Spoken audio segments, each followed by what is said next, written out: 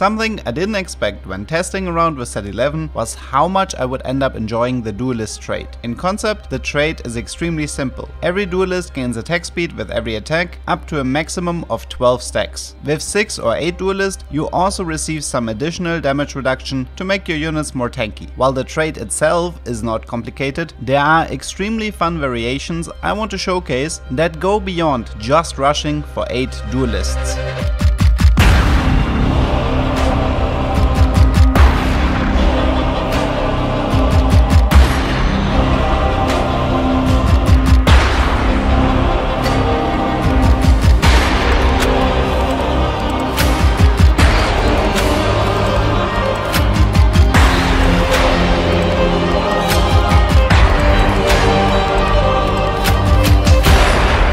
For starters, let's talk about one of my absolute favorite comps in the game right now, Cocaine Bear. As it turns out, Volibear might be the best user for the porcelain emblem in the game, as the trait gives a ton of bonus attack speed and damage reduction after every cast. Volibear is effectively permacasting, so yeah, you can expect to have a constant uptime for this effect. With the help of the emblem, all you need to do is to collect Amumu, Lux and Ash, and you can run a setup consisting of 4 Duelist and 4 porcelain in the mid game. If you manage to find 2 Titans Resolve for Volibear, he will become unstoppable. From here, you can either roll for Volibear 3-star or use the power spike for tempo and rush for levels to either include more Duelists or potentially 6 porcelain as your win condition. While getting the emblem twice is rare, since it is craftable, it is not completely out of reach. It is definitely worth going for because Volibear will truly become a menace. I've seen this unit destroy entire teams by himself, and if you ever watched a full setup in action, you will regret simply dumping your tank items on him and always go for the Tristana carry. Sometimes you will also encounter games where you will find 1 porcelain emblem and 1 Duelist emblem, which allows you to field at least 6 Duelists and benefit from even more damage reduction. It doesn't hurt that Ash is also a great user for the Duelist emblem, since her ability scales with more auto attacks. If you open with a spatula region or see an early porcelain emblem in your augment selection, this is usually a comp worth aiming for. I mean, it's not perfect and facing an enemy Lissandra can definitely mess you up, but this is where positioning can often make a difference. While most games you will end up with 4 porcelain and 6 Duelist, if you ever manage to reach 6 porcelain, then the game should be heavily in your favor, since this trait is massively overtuned. Not only is it granting crazy amounts of attack speed, but also a 60% damage reduction. For the next Duelist setup, we will require a very specific augment called Fine Vintage. This is a very powerful silver augment that transforms items on your bench into a support anvil after 3 rounds. This gives you access to items like Zeke's Herald, Locket of the Iron Solari, Banshee's Whale or Aegis of the Legion. All of these items grant powerful effects to your team and are extremely easy to abuse. Outside of Tristana and Aurelia, every Duelist is a melee frontliner, and even Tristana can simply join them in the frontline, as she will jump back to safety after her first cast. This means stacking aura items is extremely easy and allows you to roll over your enemies in the mid game. It is almost impossible to open a support anvil with bad choices in this comp, so you can effectively sacrifice all of your items to gain access to the more powerful support items. This also means you will never get punished for win streaking, as your pick order in the carousel barely matters since you will transform your items anyway.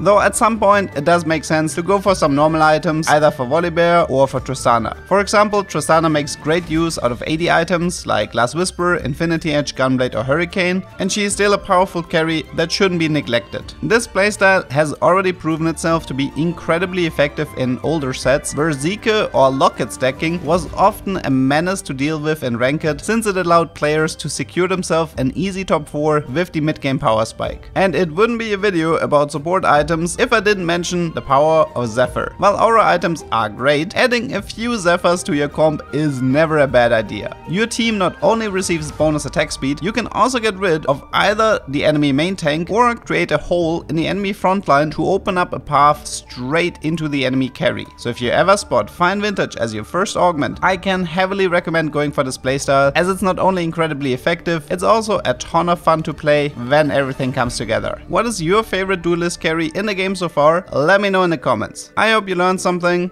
and see you next time. Okay, now he's in danger?